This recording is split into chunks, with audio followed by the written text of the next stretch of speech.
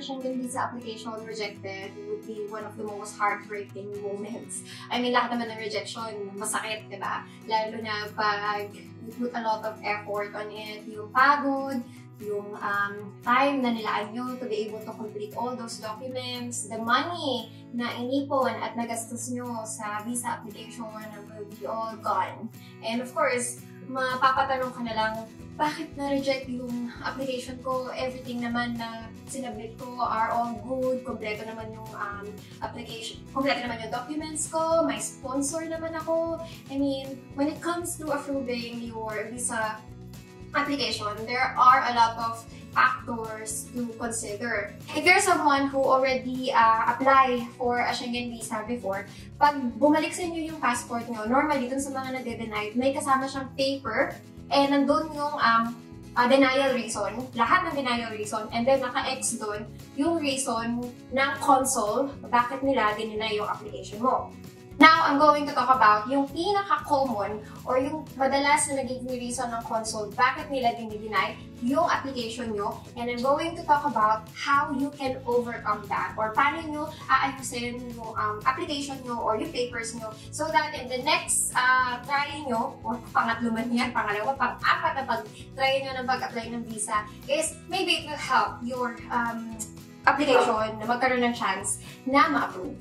First common reason is justification of the purpose and condition of the intended stay was not provided. So, it means na parang hindi naniniwala yung consul dun sa reason kung bakit gusto niyo makapag-travel sa Europe. Like, the information was not good enough. They're not satisfied with your reason, kumbaga. So, that's why cover letter plays a big role kung paano nyo i-explain sa consul yung sitwasyon nyo, yung intention nyo, and explaining to them like bakit kayo babalik ng Pilipinas, and like assuring them that we will not overstay. So when making a cover letter, make sure that it is personalized and you're not just going to copy it in the internet. The cover letter should really come from you. Kumbaga, parang nakipag-usap sa consul, but of course, in a way na sinusulat mo lang siya. Because, like again, not everyone given a chance to really meet those persons that are reviewing your application. So, ibang tao yung mga yun. Iba pa yung tao sa embassy na tumatanggap ng application mo, at iba pa rin yung tao na nag-review mismo or nag-approve at nag-deny ng application mo. So, when it comes to your cover letter, make sure that it answers questions such as sino kasama mo pagka-travel, what will you do in the Schengen zone, where are you planning to travel inside the Schengen zone, and where will you stay habang nasa Schengen kayo, and why do you want to travel in Europe, and how are you going to fund your stay. So those questions are the question mostly hinahanap ng consul, hinahanapan nila ng sagot. And of course, whatever information na nakasulat sa cover letter nyo, it should have a backup document or yung mga tinatawag natin na supporting document. If you're going to mention to your cover letter that I am currently working at this company, earning this salary, and they approved me to have a vacation from this date up to this date, of course, that will not be enough unless you have supporting document na nag-prove kung ano man yung mga nakasulat sa cover letter nyo. And the cover letter as well should have like a brief history or information about your intended travel or yung travel plan nyo pagdating nyo sa Europe. Another reason is the number 3, which is you have not provided sufficient means of subsistence for the duration of the intended stay or for the return to the country of the origin or residence, or for transit to a third country into which you are certain to admitted or you are not in a position to acquire such means lawfully.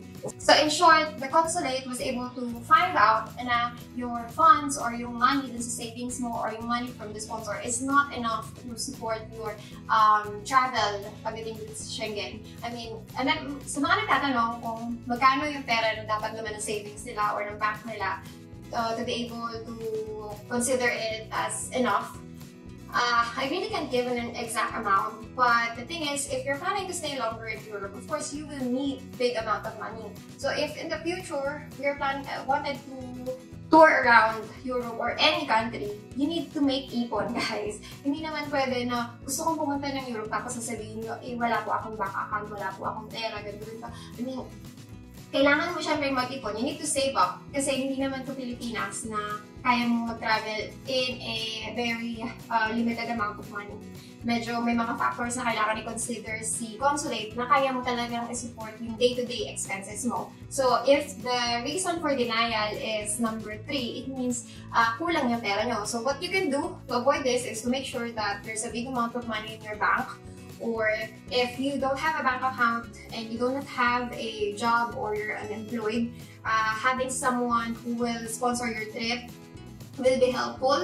But then again, you need to consider na that sponsor or that person that is going to pay for all your expenses have enough money to support you and support themselves. So, if magtataka kayo, sabihin nyo, I do have sponsor naman, but why I'm still rejected?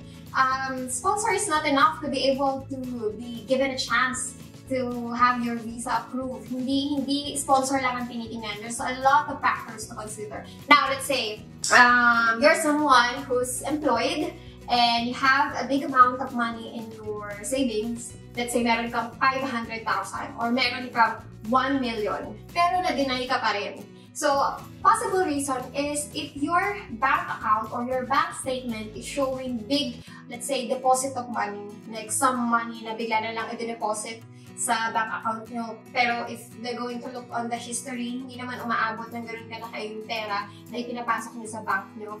This can make the consulate question if this money is really yours. Kasi they don't just base the approval or they don't just base their decision based on the amount of money that your bank account have. They also consider yung history or yung transactions dun sa bank account mo. So, if your bank account now is or walang enough money, I would suggest to deposit or transfer or add money to it na paunti-unti, hindi yung biglaang bagsak. Kasi very questionable nga naman na parang saan nang bakit nagkaroon agad ng ganito kalaking pera just because you're going to apply, let's say next month. So they can think na show money lang to, pwedeng hinira mo lang to, pwedeng kunwari lang na meron kang pera. So they also consider yung transactions and history of your bank account to see the stability ng account mo. And then, another reason bakit na-deny kahit maraming pera is because if you're someone na maraming pera sa bank account, let's say again, example is yung 500,000 to 1 million, but then you're someone who is unemployed or walang trabaho or wala rin kayong business. So, how come this person have that amount of money tapos wala naman siyang trabaho, wala naman siyang business? So, medyo questionable. The consul can be judgmental. They judge based on the documents that you submit to them. So, of course, magtataka sila, bakit ganito kalaki yung pera mo, pero wala namang supporting document, bakit ganito kalaki yung pera mo, di ba? So, if you're someone na being supported ng husband, ng wife, ng partner, ng boyfriend, girlfriend, or ng parents, yung tipong pinapadalan kayo ng pera monthly to support you, tapos nakaipon kayo ng ganong amount. So, you need to show proof na may pinanggagalingan or may source yung pera na nanggaling sa account nyo. You can use yung mga receipt showing the transfer or deposit ng pera from your family member para ipakita sa kanila na this money comes from someone that is supporting you day-to-day expenses sa Pilipinas. If you've been rejected and yung number 7 ang naka-X, this means that proof of holding an adequate and valid travel medical insurance was not provided. This is why I always said na pagdating sa pagkuha ng health or travel insurance, it's better to check with the embassy website to see kung ano yung mga accredited na health insurance provider ang tinatanggap sa Schengen. Because there are things to consider pagdating sa ino-offer ng health insurance. Kailangan meron siyang i-cover, let's say, for hospital or for accident. So, may mga dapat ma-hit pagdating sa health insurance. So, if you're having a hard time deciding which travel or health insurance to get, again, you can check the website of the embassy and nandun yung mga accredited na health insurance. And ang maganda sa health insurance, masasabi mong maganda na provider is insurance provider that offer a refund just in case lang na ma-deny yung application nyo. So, if this number 7 yung may X, I think you need to check with the health insurance kung saan nyo kayo mayan if they are being accredited by the Schengen or ano yung mga cover ng health insurance na binigay nila sa inyo. Next, if ang reason ng denial is yung number 8, which said the information submitted regarding the justification of the purpose and the condition of the intended stay was not reliable. Basically, whatever is the purpose of your travel, it should have a supporting document that is reliable dun sa purpose ng travel nyo. Example, you apply for a tourist visa, tapos you have supporting documents that is showing na you're going to visit your family member, you're going to stay in your family member house. So, the purpose, which is going to be tourist visa, does not match the supporting documents. Kasi kung yun yung pinaka-intention or yun yung mga supporting documents na meron kayo, then in the first place, you should apply for a visit visa. Again, lahat ng documents nyo should have a supporting reliable documents para tanggapin ng consulate yung reason nyo. Then we go to number 9. This is one of the most common reason na napapansin ko dun sa mga nade-deny. So yung number 9 said, your intention to leave the territory of the member state before the expiry of the visa could not be as certain. So ito yung parang sasabihin mo, babalik naman ako ng Pilipinas, bakit i-deny pa rin nila ako? I mean, again, the immigration or the consulate or the embassies are trying their best to make sure that the people that they're going to approve the visa will not overstay in the Schengen to minimize and mabawasan yung mga immigrants sa Europe. So, if you're just planning to visit Europe as a tourist or just visiting a family member and then you're going home to the Philippines, of course, you would need to convince them and give them supporting documents that show na may babalikan ka sa Pilipinas or may reason ka para bumalik ng Pilipinas. And showing a returning ticket or yung round-trip ticket is not enough to prove na babalikan ng Pilipinas. Again, yung hinihingi ngayon pagdating sa flight ticket is not. The embassy suggests for you not to buy the real ticket, di ba? Kasi nga, no assurance na ma-approve yung visa mo. So, those tickets that you are showing to the embassy, they know are not really paid. So, if i-deny man nila yung visa mo, alam nila na hindi rin sila panghihinayang kasi nga, ang nire-request nila is a ticket na hindi paid. So, if you buy a real ticket, it doesn't mean they will approve you. So, ano ba yung mga reason to help convince the consulate na may babalikan ka sa Pilipinas? Dito na papasok yung strong ties in the Philippines or yung rootedness. So, some people are asking, is this really required? It is now required kasi the more na makikita nila na may strong ties ka sa Pilipinas, such as business, properties, asset, or land under your name. If hindi pa nakapangalan sa iyo yung land, let's say, it's better to have a deed of sale. So, anything, any investment properties that you have which is under your name can be considered or pwedeng proof na may babalikan ka sa Pilipinas. So, it showed them na may strong connection ka or commitment na may iwan sa Pilipinas. Of course, if you have these things, there is a reason for you to go back to your country kasi meron kayong babalikan, meron kayong mga need asikasuhin, may business kayo na dapat balikan, di ba? So, these things that I mentioned plays a big role na ma-approve din kayo kasi makikita ng embassy na may babalikan kayo sa Pilipinas. If you do not have any of this, but you have yung tinatawag natin na strong family ties sa Pilipinas, which will fall yung mga, if you have children that are studying, they can be the reason for you to come back to the Philippines kasi sino ba mag-aalaga sa anak niyo kung hindi kayo, di ba?